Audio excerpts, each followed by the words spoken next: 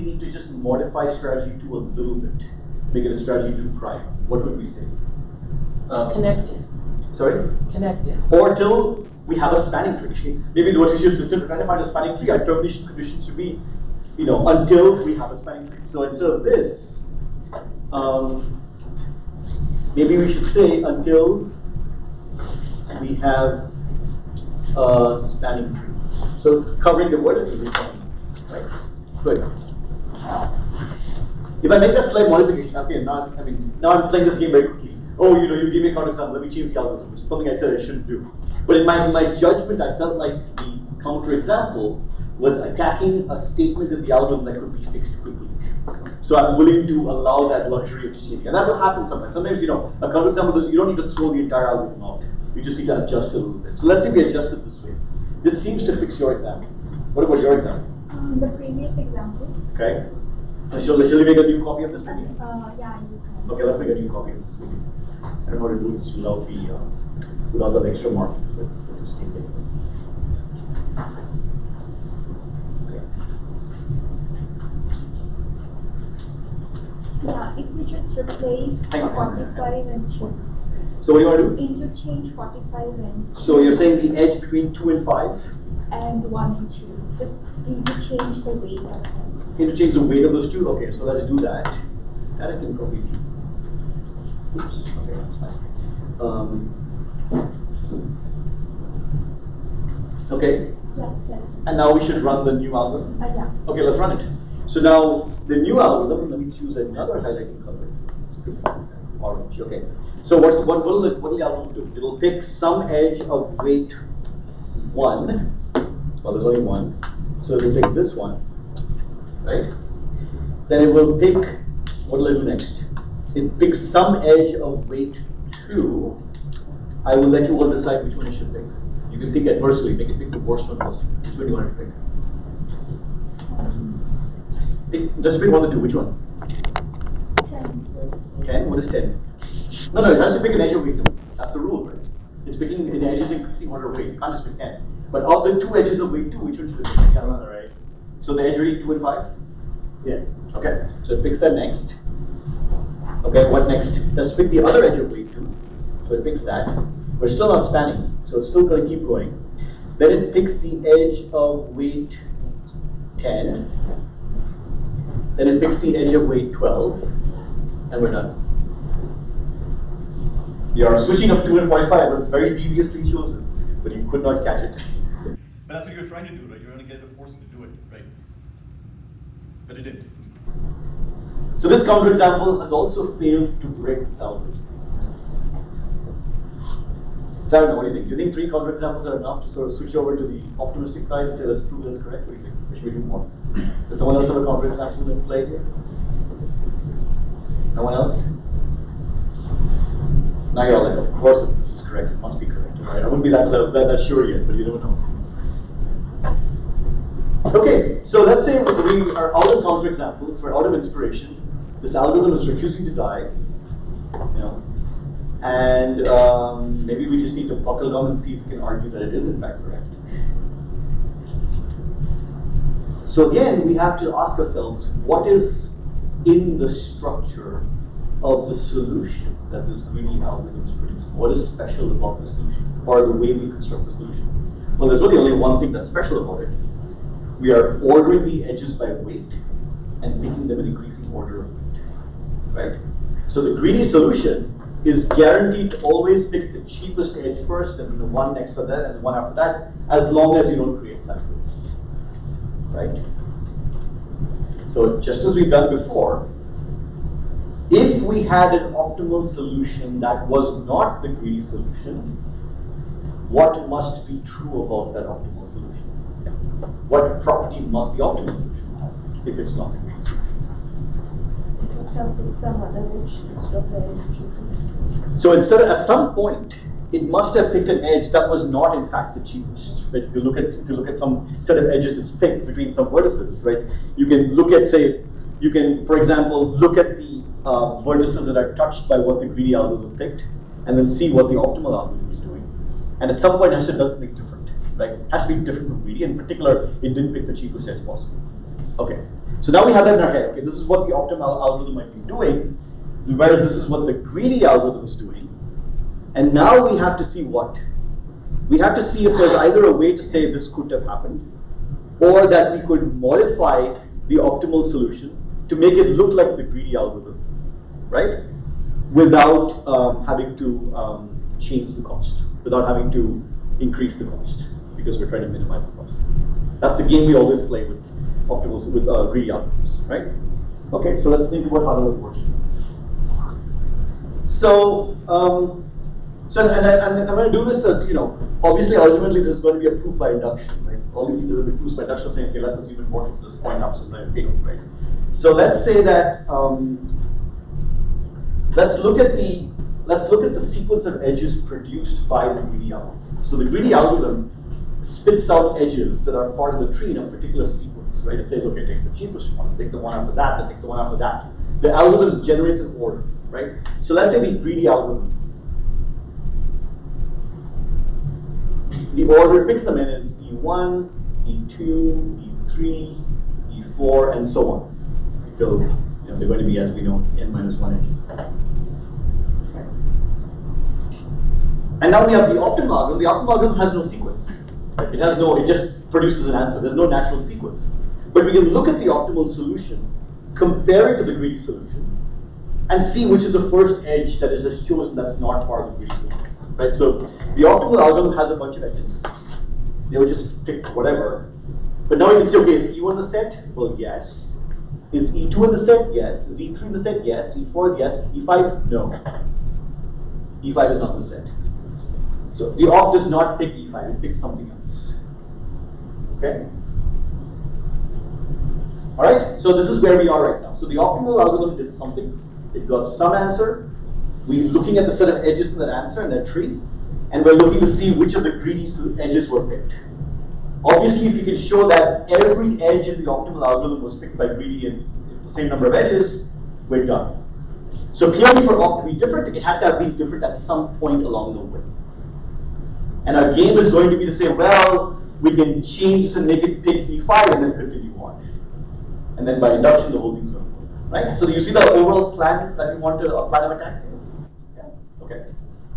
So now we have the situation where, so let's draw this, right? So we have some edges, maybe this was E1, this was E2, and maybe E3 looked like this, and there was an E4. I'm just drawing things around. I don't know what it looks like. It could be anything. In fact, if I wanted to be, a bit of generality, I might say that E4 is somewhere else. This is what it looks like. Yeah. Why is it iterative things that E1, because that's what greedy is. Greedy is the one that's not, I would say iterative, but it's sequential, right? So it's picking the cheapest, the next cheapest, the next cheapest, the next cheapest. Yeah, optimal doesn't do anything. It's just a way to, you'll see why in a second. You'll see why I did that. Okay. So now we have the edge, the greedy edge that was picked. Maybe E5 looked like this. Right? And opt did not pick it. Opt picked some other edge. Let's say it was E6. And maybe it looked like this. Right? I don't know what, it's something different. I don't care. Okay? Alright. So now I want it, not E6 or E5 prime, let's call it.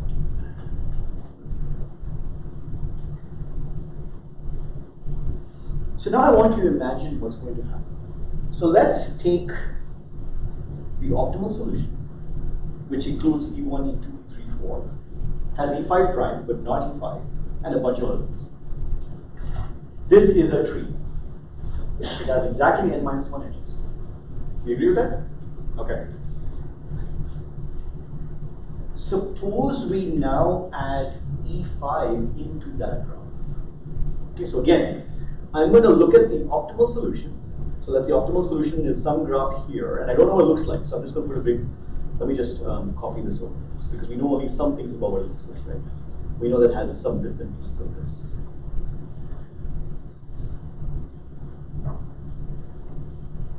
And I'm going to erase E5, that doesn't exist. Okay.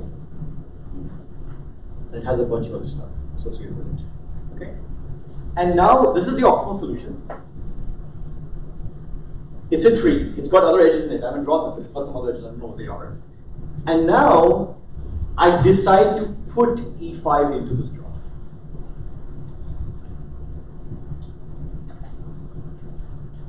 Okay? What is going to happen? Yeah? The cost will be cheaper. More great. Are you retracting? Yeah, I'm retracting. Okay. We will have a sign. You have a cycle. Because now you have a graph with n vertices and n edges. Some cycle must have been created. Okay? But there wasn't a cycle before. There's a cycle now. What has changed between then and now? We put E5 in. Which means that whatever cycle we have now created, E5 is on it. Right? So now we know that opt plus E5 has a cycle in it. And E5 is on that cycle. What about the other edges of the cycle? There must be some other edges of the cycle. So now let's sort of zoom into where that cycle might be. We don't know where it is, but it looks like there's an E5, and then there's a bunch of other stuff. I don't know what they are, but there's a bunch of other things. Okay? We can say something about every other edge on that cycle. In particular, E5, if you remember, was the first point at which greedy and opt differed. So all these edges, right? So first of all, none of these edges can be E1 through E4. Can you see why? In particular, okay, let me say this a different way. There must be an edge on this cycle that is not E1 through E4. Sure. Why? Because I was going to say otherwise you would have already had a cycle. And why would that be a problem? Because the algorithm would have not selected that before. Exactly, very good. Because the algorithm chose E1, E2, E3, E4, E5, they didn't form a cycle. So if this remaining green portion had only E1, E2, E3, E4 on it, that's not possible. You couldn't have had a cycle. Therefore, there is some edge on this cycle that is not E1 through E5. Right? See the reasoning here? So there exists some edge on the cycle that is not E1 through E5. Okay? Okay, so let's see what that edge is. Let's say it's this edge here, some edge here. Right? It's some edge. What can we say about the weight of this edge?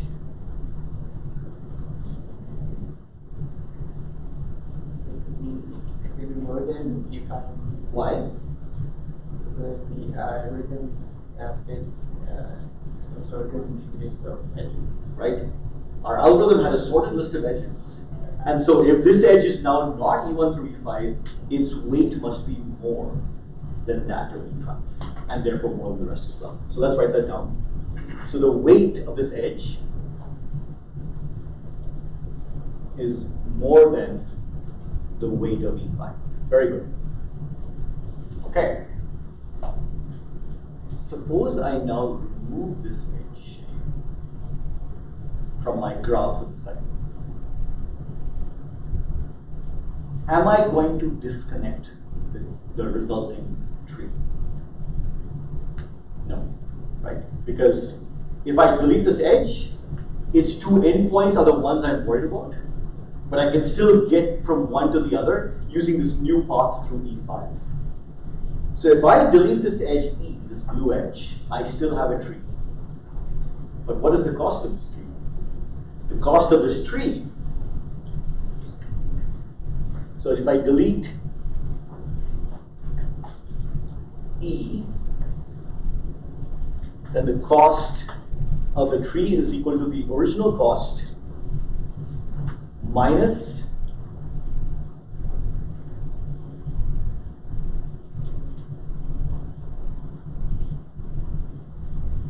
right? Okay, but what did we just say? We said the weight of E is more than the weight of E5. So what have I done? I've reduced the cost. Wait a second, this was supposed to be all.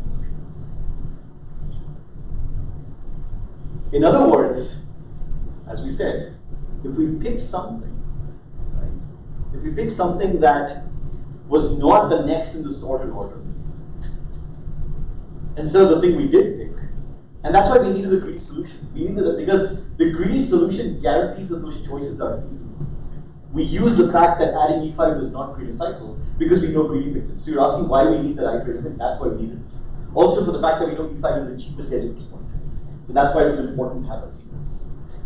But now we've shown that we could actually make op look a little bit more like greedy and not increase the cost and maybe even reduce the cost. So now our picture now looks like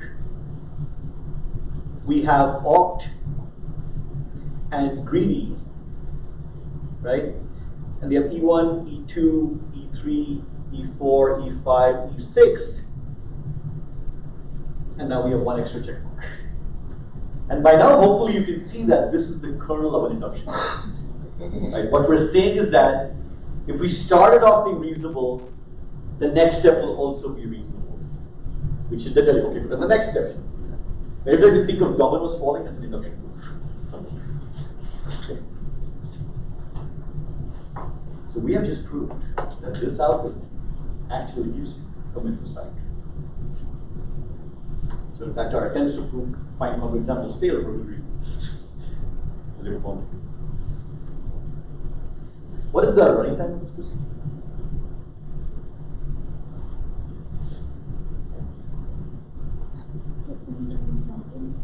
It doesn't depend on the sorting. What is the running time of the sorting? Yeah. So what's step one? What's step one in the algorithm? Sort all the edges. If there are n edges in the graph, this will take m log n time. Okay. And then after that, what do you do? You go through them one by one, right? You add an edge. And what is the check you have to do? It's a cycle. How do you check if adding an edge to a graph creates a cycle? What's the simplest way to do this? Sorry? Sorry, a lot of people talking. Let's see. So let's see in the back there. You said something. Just traverse through each edge and see if you end up starting at any point. Sort of a DFS or something. How long will that take overall? If that end up just in the sequence, In time, but you have to do this for every of the edges you insert. So this will take m log m plus n squared time. So the n squared will dominate. You're grimacing. You don't like that.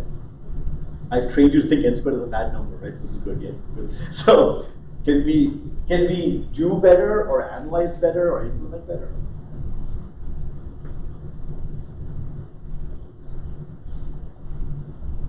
You can probably use some disjoint set that is switch or something too. There are so many hedge words in that sentence, I don't know where to start. We could probably, maybe, would you like to be more specific? Yeah, so I mean, maintain a list of set and keep adding the vertices into the set as soon as we add an edge, right? So like if I add an edge, Yeah. I'm slow. So maintain sets of what? Sets of all the discovered vertices. So in the beginning, what do I have? In the beginning, you have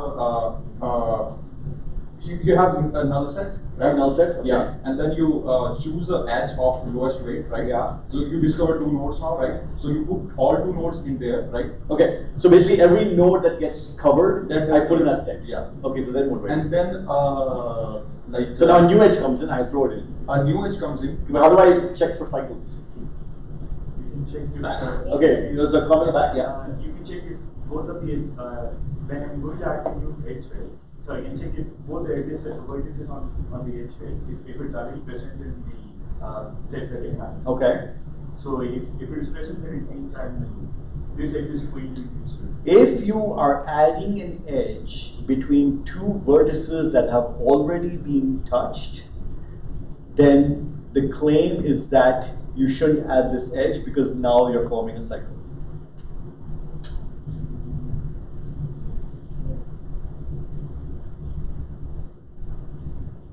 You're way too trusting, all of you. I told you, the first thing, whenever anyone says something, your first instinct should be to break it. Why is no one trying to break that claim? I'm not saying you should break it or it can be broken, but you should be all saying yes, yes, yes. You're first like, no, that can't be right. You wanna break it? That is like that the edge has not already, but you shouldn't be repeating edges. But we only cover an edge once, right? We sort them, so every edge is examined exactly once, right? Sorry? We didn't have a statement to prevent from going to the same edge again and again. So I think that is like. But that would never happen. Why would you repeat the same edge again and again? You only examine it once. Yeah, you would. Oh, so the thing is, if two vertices have an edge connected, we can't connect to that edge. No, if two vertices are in the set that we're building up, then you shouldn't add an edge between them. That's the claim. Yeah? Well then, could you have one with two parallel lines, I guess, and then connect the two, and then kind of create a C, I guess?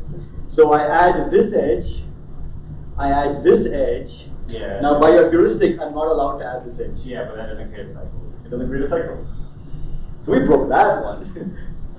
but maybe so in all these things, again, in all this sort of destruction and sort of rubble of our ideas, there's always something that grows out of it. We've always thought, okay, we need to maintain the sets of things somehow, but maybe we need to be a bit more clever about how we maintain them. Because just keeping the set of vertices is clearly not enough. In this case, it was okay to link them. Why was it okay to link them? It was okay to link them because you wouldn't have formed a cycle. Why would you form a cycle? Because there was no path connecting them. Just the fact that they happen to be in the set doesn't mean that they're going to form a cycle. So maybe I need more information about, is there a path connecting them somehow, right? Yeah? Can you just count the number of edges? Count the number of edges? If there's a cycle, there's going to be more than n minus 1 edges. Well, okay, so let's say I have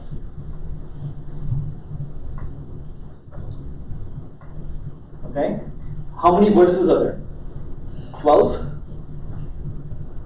How many edges are there? 6. I added that one 7. 8. Still less than n minus 1, but still I form a cycle. No, you have to. So if you had run your algorithm. But I'm not. At every step I have to decide, right? At this point, by your test, it's all great. I have 12 vertices in there. I thought we were checking to see if there was a cycle after we had run. No, because our rule is every time you add an edge, you got to determine whether it creates a cycle. Oh. That's what the algorithm does, right? The algorithm that we have proved correct does that. So you want to check at every step. Well, I need to do something because I'm not allowed. My algorithm proof requires. Remember how I reasoned about E5? I said, look, E5 is a good edge because adding it did not create a cycle. I have to know when an edge gets put in that it did not create a cycle. Otherwise, the proof of correctness is gone. Right? So these things interact with each other. I can't just wait till the end. There's no end here. Every edge has to justify its existence as soon as I put it in. Yes. So every time, so when you select your first edge, then you can create a set of the pair of vertices that define the edge. Okay. And then when you select your next edge, let's say it's totally disconnected, that's a new set. That's a new set. And when would it be the same set? If they're connected. So it sounds like you're saying something more general. So it's basically like a traversal, and if you ever see the same vertex twice in a set, then that would be a cycle. So I want you to not go further down, but go further up. You just said add the vertices that an edge connects, and if the next edge connects them, add that to that set. If not, make a different set. Right. You're doing something that's very familiar in graph theory. You're maintaining something. I'm hearing mumblings, but I would like. I heard adjacency. Anyone? Any? Try to create an adjacency list for each edge. That's a data structure, but I'm doing something specific here. Sorry? Now you're guessing. No, it's not like covering. It's something very basic. What you're saying, and what I'm hearing is, what you're saying is that you want to maintain groups of vertices that are connected to each other. There's a name for this in the graph. Yeah? Is it called a metaverse? Metaverse? I don't think they're called metaverses, but they're called, well, depends. I mean, maybe some people call it that. But basically, you're creating the connected components of the graph you're building. Have you ever heard of the connected components of graph? How many of you heard of the connected components of graph? Not that many. Okay, so if you didn't know the name, I can't really be asking you to come up with a name you haven't heard of before. right? If you think of a graph that may or not be connected, if it's connected, it has one big blob, everything is connected to each other. A connected component of a graph is a set of vertices that are all reachable from each other. So for example, in this example up here, this is one connected component. This is one connected component. This is a connected component. This is a connected component. And this is a connected component. The key factor being that they're connected to each other. Now if we go back to the idea of, oh, look at an edge and look at its endpoints. Now adapt that idea. What you're saying is that if your endpoints are on the same connected component, then you will for sure create a cycle. Why? Because those edges were connected to each other anyway by some path. You're adding one more edge to create a cycle. Because you go along the path one way and come across the edge this way. But if they're in different connected components, they weren't connected to begin with, so you won't create a cycle. Moreover, what will happen? Those two components will merge. So it's almost like you start off. So initially, what is initially in the beginning of a greedy algorithm? What are the connected components looking like? Each word. All of them are separate, right? They're all different from each other. So imagine this down here, right? Now you add an edge. So two of them get connected. They become a connected component, and I'll think of them as one big blob here. So now I have n minus 1 connected components. Right? One is a super node containing two things. Now I have a new edge that gets added in. So let's say the new edge gets added in here. Right? So my edge has one endpoint in this connected component and one endpoint in this connected component. Right? We'll worry about how to figure that out in a second. We can do that. Yeah? So now these two get merged together. And this super component has three things in it. So this is 1, 2, 3, 4, 5, 6, 7. This had 3, 4, and this had 2, 3, 4. Right? And now this will actually work. Because you will always be able to add an edge by checking to see would it have created a cycle, because it would connect two things that are in the same line. And if not, you can do it. What's left is how do you build this merge structure. You mentioned disjoint data structures. That's exactly what you have to use here. But you have to, the disjoint data structure to build on is basically the collection of connected components. That's the difference between what you originally were thinking and what you actually did. Right? That's what I'm saying. All these ideas are, they have good things in them. You have to pull out the good things and throw away the stuff that doesn't work, and then you can massage them into what works. So this will basically work. So there are different ways to do this. One of the best data structures for this is called the union-defined data structure. That has a running time that's basically almost constant per update, but a little bit worse than constant. And that's more complicated. You can also do this with a binary tree, because you can build a binary tree, merge things up using red black tree, for example, and insert things and then merge them. I'll point you to readings on how to do that. The summary is that you can get rid of that n squared, and basically you will spend overall m log n time. So the sorting will be the dominant components. It is possible to build a minimum spanning tree in less time than m log n. It is possible to build it in almost linear time, or linear time deterministically, in a randomized way. To this day, we don't know whether there's a linear time minimum spanning tree out there. That's still over, but we can get really close, very close to linear, much better than m log. But it's very complicated. It's also something we teach in the first grad algorithm. Okay. So once again, like I said, with greedy algorithms, the trick is it's easy to come up with heuristics. It's sometimes easy to break them, and you should. And then eventually you have to start reasoning about a heuristic that seems to resist all breakage, and how you might prove that it is in fact optimal by essentially some variant of an induction proof, arguing that if the opt was different, then you could either change the opt, or the opt really couldn't have been different in this one step, and then applying induction to say that in fact the greedy solution is optimal. And again, I'm not saying that this is the unique optimal. In fact, under what condition will this solution not be unique? Sorry? Go ahead. When two edges are same weight. When two edges are the same weight, I could pick either of the two, right? So then I may not get a unique solution, which is why I'm not trying to claim that I get a unique solution. Notice that in that case, if opt had swapped them out, right, then this inequality would just be a sort of a less than, a greater than or equal to in this case, and this would be the same cost. So it would not hurt Opt to replace E by E5, which is all we care about, right? In this case, we're saying, no, it's actually better, you should have done it, and Opt must have done it, otherwise there's a contradiction. But it could also happen that it's just, it chose not to, but it could, and that's all we need. We don't need to show that greedy is Opt, we need to show that greedy can be Opt. That's again a point I keep harping on, because that's often a place where it's easy to trip up with the greedy algorithm, right? That you're worried that, oh, it didn't get the optimal solution. Well, it got some optimal, and that's one case where it was. So if you look at these proofs, where there's lots of breadcrumbs and little signs that tell you all these things, right? So for example, looking at this fact that, well, you know, we said this is better, but it's only better if these are strictly apart. If they're the same, it's just non-decreasing. That tells you, okay, that's when you can get non-optimal solutions. So the proof tells you these things if you look closely at that. All right. So that concludes minimum spanning trees. Are there any questions? Yes. Is union find the best way to find out the connective components, or this is The union find, okay, so this is a good question, right? So, and I think your question actually taps into a more general question. So let me first define the union find data structure before we talk about this, right? So this is a little bit, I won't say out of scope, but sort of not what I planned, but I can tell you. So the union, so any data structure, the first question you have to ask is, what is the API? What are the set of operations that the data structure is allowing you to do? And this is true for code, right? You're writing a piece of code, you build some data structure, you have the class structure, you have the functions, you have the way to access, you have the way to do operations on it.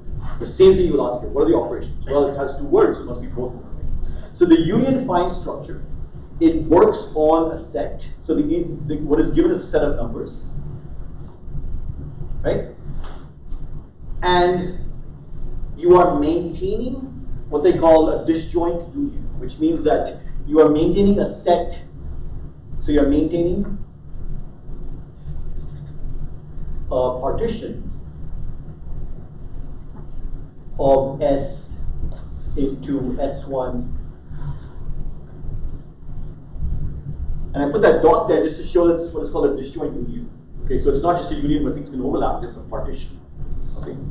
And this K will keep changing. So and supports two operations. So the operation one it supports is find X, determine the J such that X belongs to Sj. What is the identifier for the set that the index J is in? Okay, that's one operation. The union operation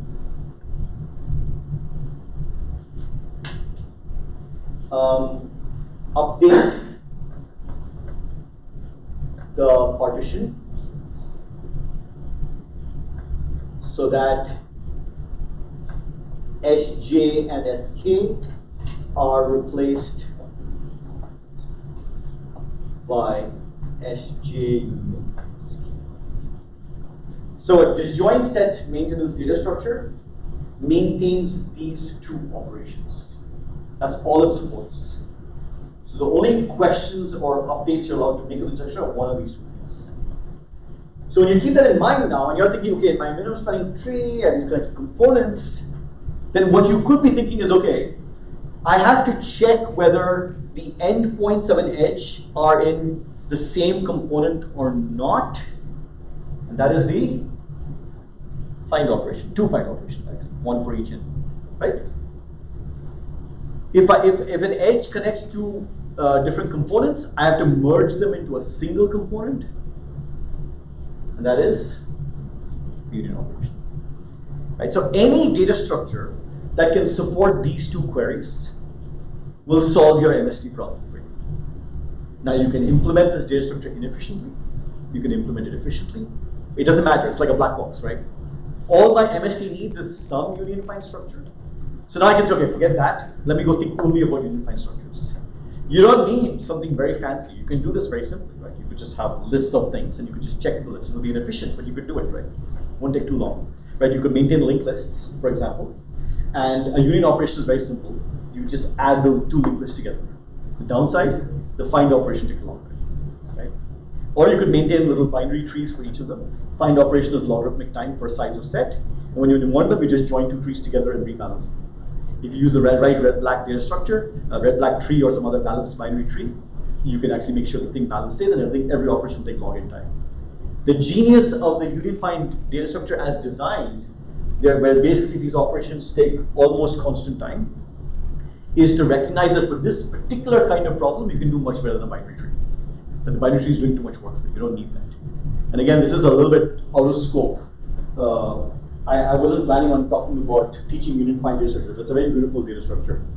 And the basic technique is, let me see if I can remember how this works. So find is, so you basically maintain them as these trees, right? And so a find operation is just start in the root of the tree and sort of start in the node itself and find your way up to the top, right? So you have a array which has a pointer for every vertex, let's say, and it points to something, and you just go point up the tree to the top to see what the ID of find the j is for it.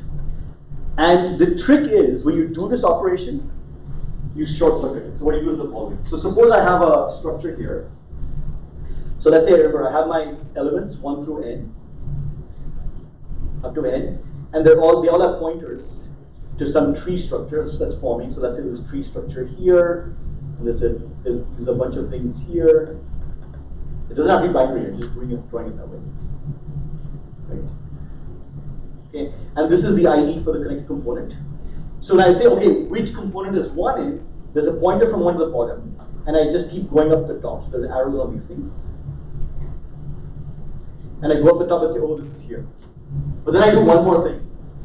Well, in this case, it was easy. So let's take this one here. This goes here, and it goes to a pointer here and a pointer here to the top. I change this structure, and I instead make it look like this.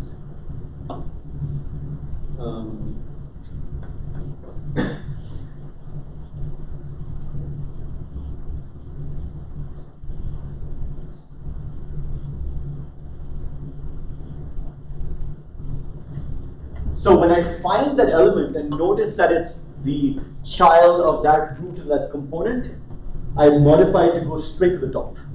Because I'll be, okay, next time I ask, I'll get the answer very quickly. And that's all I do. And when I want to merge two structures, I just connect their roots together. This small operation, this extra shortcut, is enough to make this run much faster than log n time. And that's what makes it so magical. The analysis is quite complicated, but the method is very simple. It's called a short circuit. Okay, and that's what this does. So again, you can use any structure you want to maintain those two operations. That's all you need to implement the minimum spanning tree. So then the question is, okay, what's the best way of implementing these two operations? You can separate these two into two different parts. Right? I did the MST, now let me worry about this.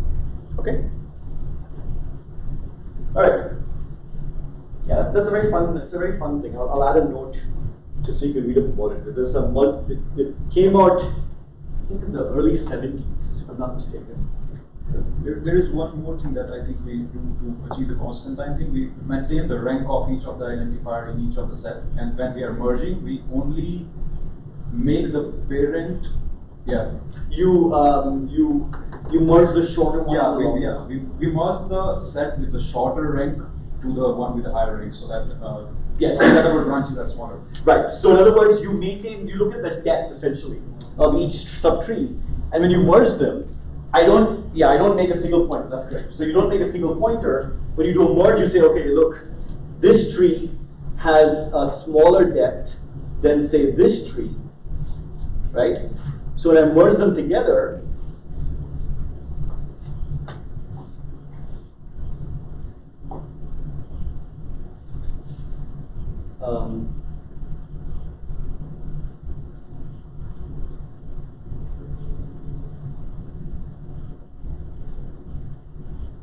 so when I merge them together, because this tree is bigger, I add a pointer this way. I think that's what you're saying. Thank you. That's an important and valuable clarification. I'm glad you mentioned it. So there are two things. First, the short circuiting for the find, and then this small decision about which way we decide. We don't just make them have a single parent together, we make one the parent of the other. And those two things are enough to give this. It's almost constant. Yeah, inverse Ackermann. Inverse Ackermann function, yeah. So the so let's see. I'm not even sure I can define the Ackermann function off the top of my head. Maybe I can. Let me think.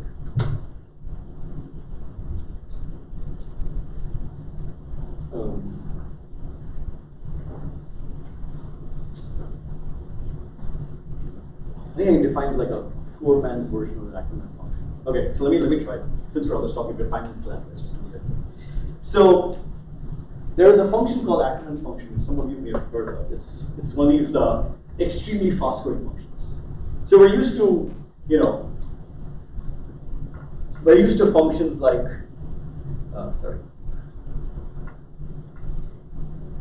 we can take a number and multiply it by 2. That grows, reasonably fast. We can take a number and raise it to the power of 2. 2 to the x, right? That seems to grow a lot faster, right? We can take a number and do this.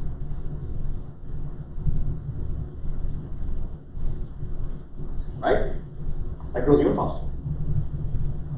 It's always like you repeat the previous operation that many times, right? So to do 2 to the x, you do multiplication x times. But that was the operation for the previous step. To do this tower of 2's, you do exponentiation x times, but that was what you did in the previous step. The Ackermann function is the next level of this. Yeah, exactly. That was it. It's something like, so I can't actually easily, you can't write it on in closed form. That's one of the points of the Ackermann function. You kind of have to write it recursively. But think of it as saying that, how to say this? I would have taken essentially a tower of 2's x times. I'm not saying this right. Yeah. That's why you have to write down the Ackermann function recursively. There's no easy way to write it down. But it's a lot faster than growing power groups. Now, think of the inverse of that. Right? So in other words, so the inverse would be, think of how far you have to get to increase one value in x. So in other words, the inverse of 2x is x over 2. Right? The inverse of 2 to the x is log x. Right? So it's going slower and slower. The inverse of a tower of 2's is what is called log star x. In other words, how many times do you have to take logs to get down to 2? Which is basically the height of that tower. Right? For the Ackermann function, the inverse is called alpha x. And I think that basically to get a value of alpha x that is more than 4, you need to have x be more than the number of atoms in the universe. So it grows. It's not constant, but it's there. The time per operation of the union-find data structure is alpha x. So for all practical purposes, it's a constant. But it's actually not a constant. So those things that your annoying algorithms professor likes to put in. But it's not a constant, even though it basically is. So that's the short story in 2 minutes or less of why the union-find is such an awesome data structure. Because you can get running times that look like that. It's like, I will give you some reading to look at for those of you who would like to learn more about this. I know I promised one for FFT as well. There are 2 to give you, so I'll give you that and I'll give you this because it really is very good. And anyway, to cut a long story short, that's where you get to end. Okay, so I was planning to do one more greedy algorithm today, and you very cleverly all distracted me. So now I did do it. You will pay for this somehow. I don't know how yet. But I think that basically is our time's up for today. So we will. Just a question. We got a minute left. At this point, right, having seen, I don't know, how many examples have we seen of a greedy algorithm and its analysis? 3, maybe 4. So we've seen scheduling. We've seen sorry. We've seen interval scaling, and what else? One before that. No. It's been only 2? I thought we said 3. Interval scheduling, and I thought we saw 2 different kinds of scaling.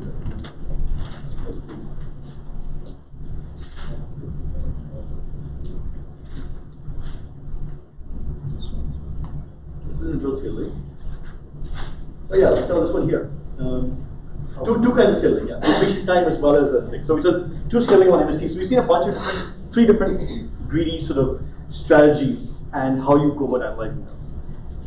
How do you feel about greedy algorithms? If I give you, which I will, give you an assignment that says, okay, come up with a greedy algorithm. How do you feel about this at this point?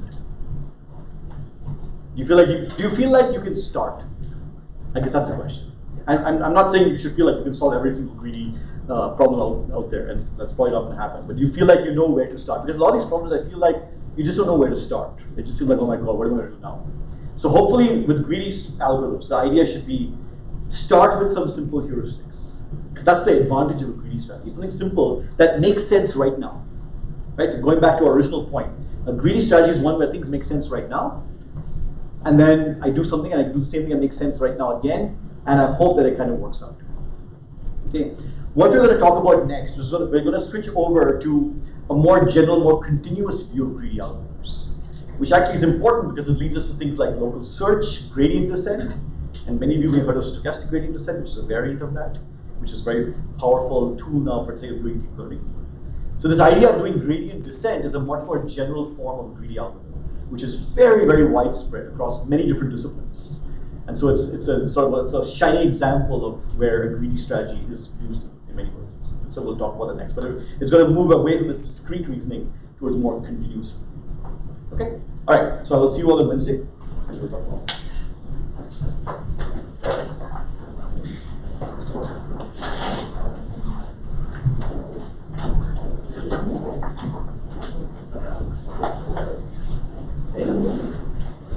I'm not able to make Friday. Oh, really? What time?